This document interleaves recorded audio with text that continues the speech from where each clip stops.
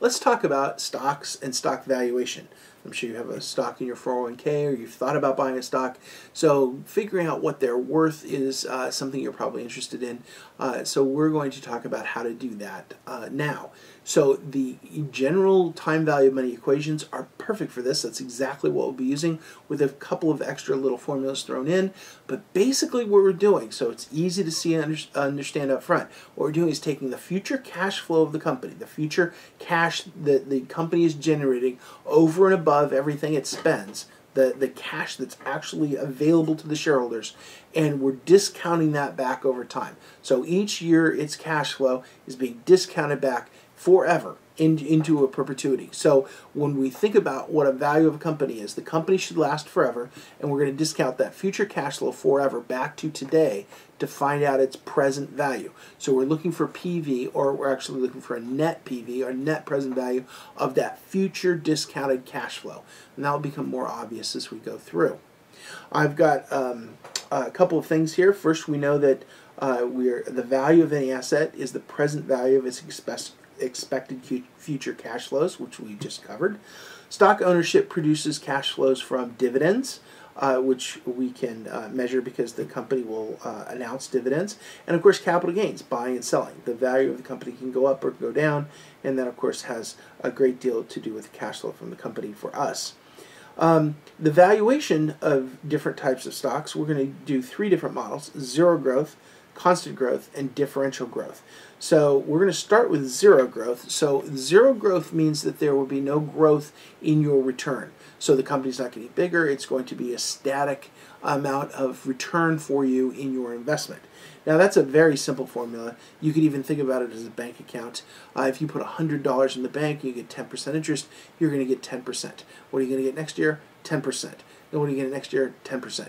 Unless you compound your money, if you keep withdrawing it every year, you're going to end up with the same amount of money. It's going to be constant. So in a perpetuity, we could easily see the deposit times the rate is the coupon. Rearrange that algebraically. The deposit, if we just divide by rate, we get coupon versus the rate. So the present value is the coupon divided by the rate. If we go to the next slide, we can see that there's an example. What is the value of a lottery ticket that promises to pay $15 every year forever? The interest rate is 10%. Well, the value of the lottery, not only the lottery ticket, but the value of the lottery itself is $15 divided by 10%, or $150.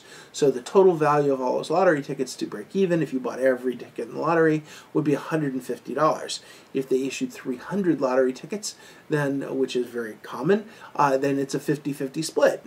The value of the lottery is $300, 301 tickets, and they're only going to pay off $150 in value if it's $15 at 10% over the next over forever.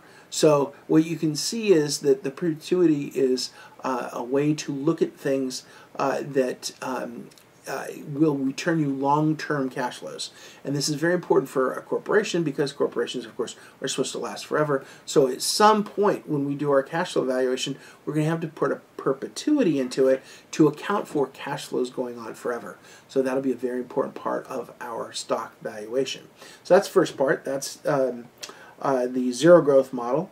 You can see that the zero growth model in a dividend stock is we have the dividend, and then we have dividend time period 1. So dividend time period 1, or all the dividends, divided by R gives you the perpetuity, which is the price today. So if the dividend is $2 and the return that you're looking for is 10%, you would have a $2 dividend divided by 10%, which would make the stock worth $20. That's right. You would pay $20 for a $2 dividend. You would be getting $20. You would be getting 10% back in your return over time. So that would be P sub 0, or the present value. Here's another example. Suppose the big deal company offers to pay an annual dividend of $2 per share, and it will never increase or decrease. The required rate of return for you for this type of investment is 8.5%. What is the minimum amount you would be willing to pay for a common share? Well, we use the zero growth formula of P is today's price equals the dividend divided by the required rate of return. So the solution would be $2 divided by 0.085, and the price would be $23.53.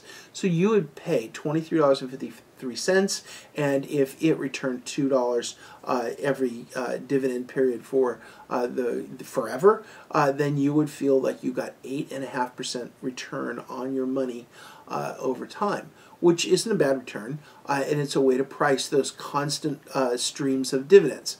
But most companies don't have constant returns. They have growing returns, hopefully growing returns, and so that we'll get into that in the next module under constant growth.